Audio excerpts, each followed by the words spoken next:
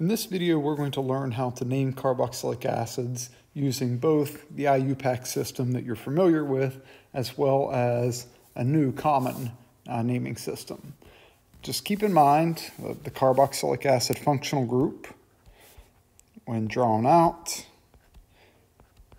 it's going to be at the end of a chain or on a ring. You have your R group with the C double bond O OH, which can also be abbreviated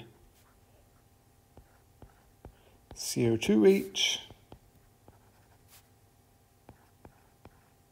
or COOH. So the system for naming basically follows what we've learned before. We're going to number the chain so that the carboxylic acid is carbon 1.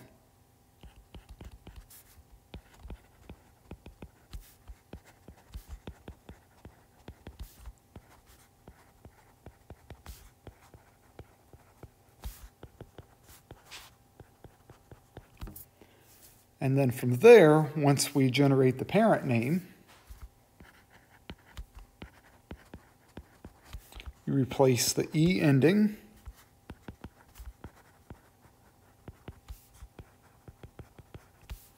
with oic acid. And that's how we tell the reader that the carboxylic acid is the parent functional group. So let's start just looking at a simple alkane like pentane.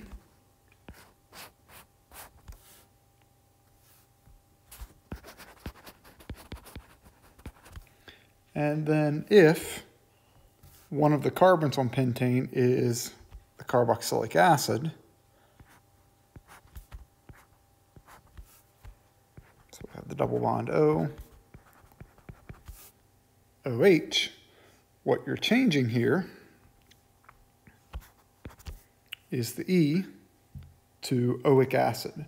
So this would be called pentanoic acid.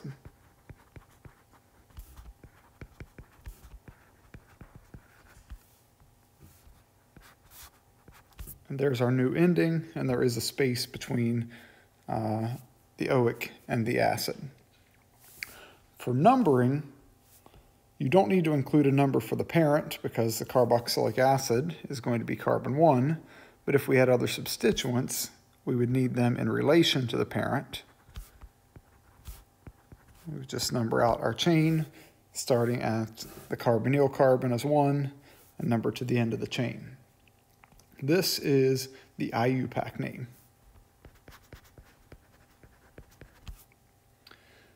Now there's also a common name for this. Just going to redraw it. The common name for this is valeric acid.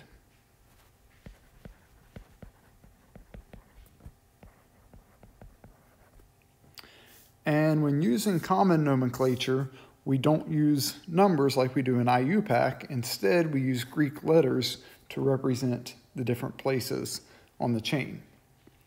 And when you're giving this Greek letters, you actually don't give any letter to the carbonyl carbon, but the carbon attached to the carbonyl is alpha.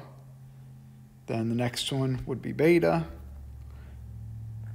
gamma, delta, and so forth. So if you have a substituent at this position, say a methyl group, that would be beta methyl valeric acid, versus if you were using the IUPAC name, it would be 3-methyl pentanoic acid.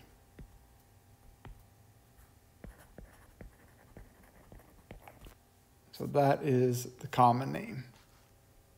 Again, just a note for you.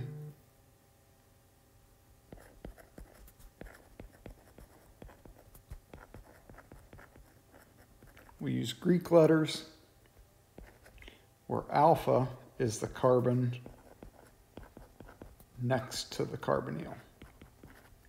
It's not the carbonyl carbon. That's a very common mistake people make, is they'll label this as alpha, and then everything is messed up down the chain. Next, let's look at the common names for some of the chains for the carboxylic acids. Okay, so look at the common names for the carboxylic acid derivatives. This is just, we're going to go from carbons 1 through 6, and you want to make sure you know these names. And we start with just one carbon. Let me actually draw the structure first. So a carboxylic acid with just one carbon will only have the carbonyl carbon, and I will go ahead and draw in the hydrogen on that carbon. This is called formic acid.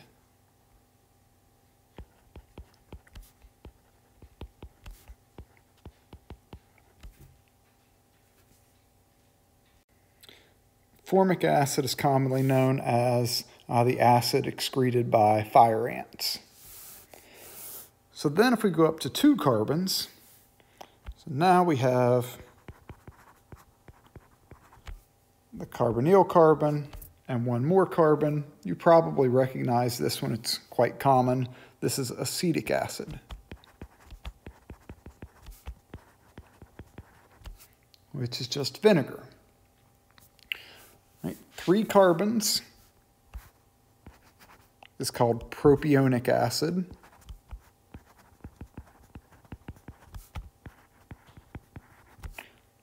Different than propanoic, which would be the IUPAC name. So there's 1 carbon, 2, 3. 4 carbons is called butyric acid.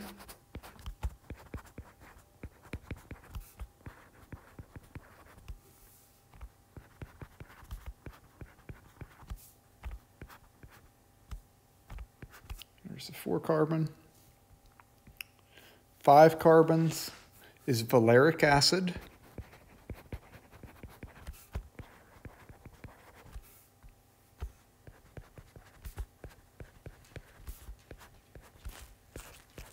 And then finally, we'll do 6 carbons is caproic acid.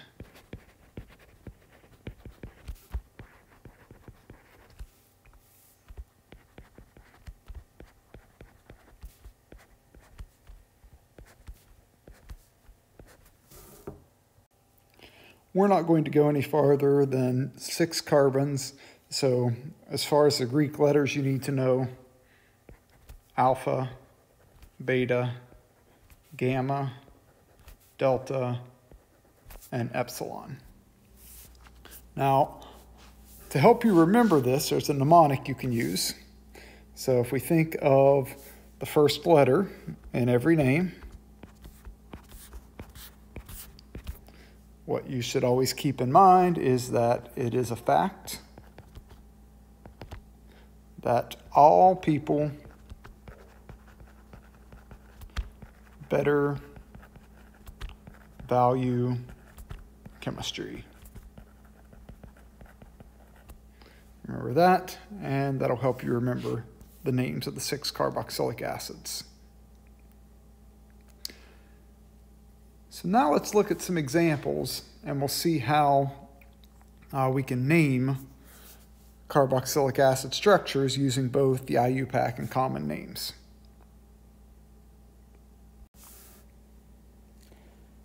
When generating a name, there's a couple of guidelines to follow. If you just have one substituent, you can use IUPAC or common naming. If you have 2 or more substituents, you really want to stick with the IUPAC names because the common names and how to write out the substituent sometimes gets ambiguous. So let's look at a couple of examples. In this first one, we have, of course, our main carbon chain, which is just 4 carbons, and we have one substituent, the amino group. So we can actually use IUPAC or common naming for this. Let's do both. So for IUPAC, the carboxylic acid carbon is 1, 2, 3, and 4. The amino group is at carbon 2. So our substituent, we have 2-amino, and this comes from butane. So we drop the E from butane and we add oic acid. So it's 2-amino butanoic acid. For the common name, remember you don't give a letter to the carbonyl carbon, but the carbon next to it is alpha, and we have beta and gamma. The amino group is at the alpha position.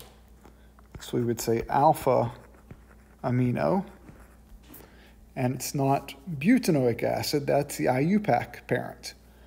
4 carbons for a common name, recall, is butyric acid.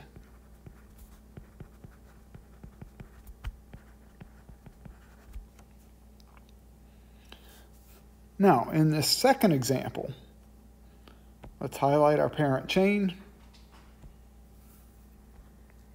We have the carboxylic acid carbon.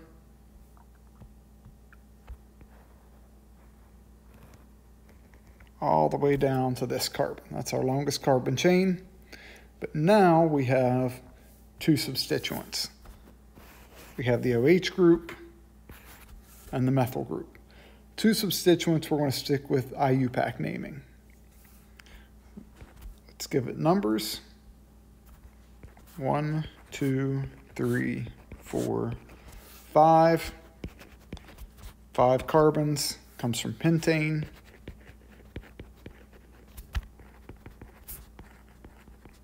So pentanoic acid is the parent. Now our substituents, we have a hydroxy and a methyl. Okay, so like we've learned before, just alphabetize those. So the hydroxy comes first. Do 5-hydroxy. Then the M in methyl comes next. 3-methyl. Pentanoic acid.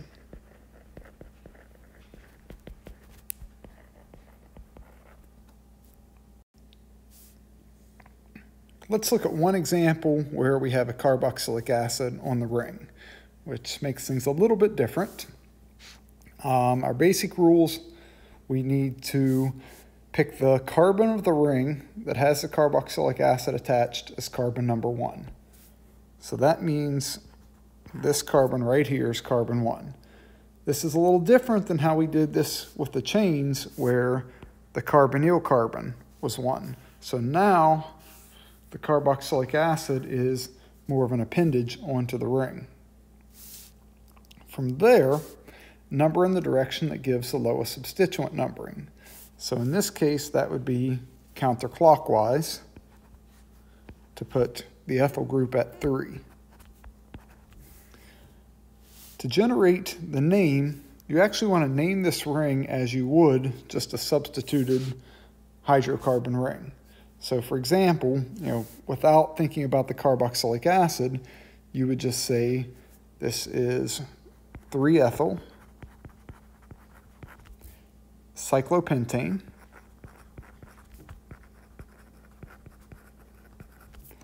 but then we need to tell the reader that the carboxylic acid is appended to the ring.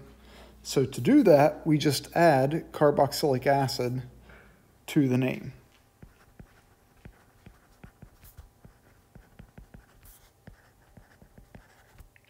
And that's the IUPAC name for this ring.